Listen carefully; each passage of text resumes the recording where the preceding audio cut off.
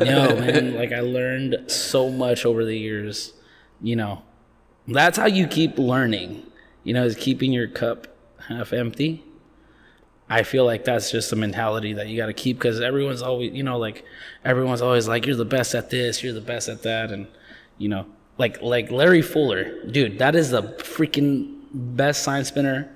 Like, he's like really good at sign spinning. We know that. And when you go to talk to Larry about it, he's like the most humble person about it. Actually, as a matter of fact, only one time have I ever heard Larry be like, man, I'm way better than that.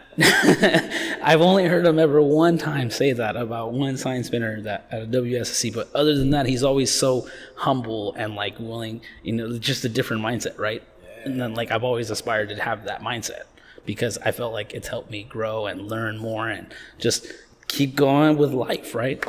And like, yeah, like always keeping that, you're being in that seat of, I'm a student still. I'm not the best at sales. I'm not the best at cooking or sign. Sign spinning, I am the best. Let me say that. I'm the best. Take that, Matt Doolin, Kadeem Johnson, Zach, all of you, everybody, take that. Shots fired. I love you guys, my people. Anyways, but yeah. Larry's like extremely humble when it comes to sign spinning, but when you watch him spin, and everybody else knows when they watch him spin, you're like, yo, that dude is like really good. Y'all gotta watch Sunsets in the West. Yeah, hell yeah! If you haven't already.